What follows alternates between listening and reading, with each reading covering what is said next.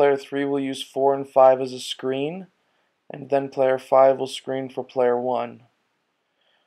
5 will then pop towards the free throw line, and 1 will drive towards the rim. 1 can either pass to player 5, 3, or 4, depending on if their man double teams on player 1, or 1 can take it right into the basketball net himself.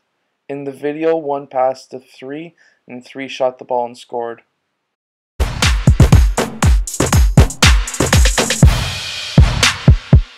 If you have any questions about the terminology used in this video, please either comment below or click on the links on the right side of the video screen.